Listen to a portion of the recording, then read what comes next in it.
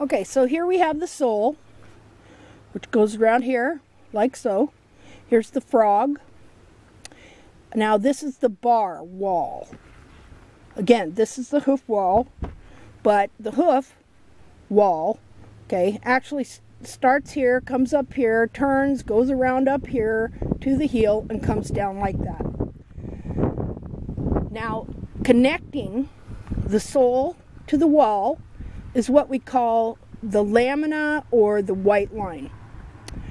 And that's right in here. Usually it's yellowish or gray. So back here, again, this is the periopal band.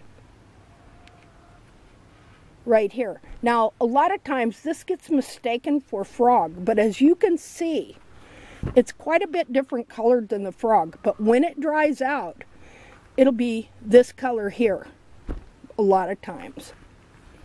And so you have to learn to differentiate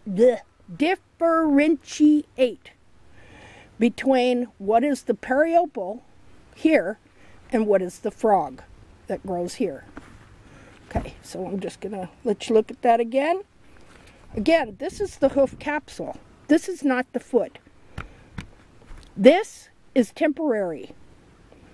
It starts growing here, it grows down, it meets up with the sole about here. They join up together with what is called the white line. And then they grow to the ground together, and then the hoof wall grows out past the sole, and that's the part that gets worn off or trimmed off. You can see that he has a little bit of growth there.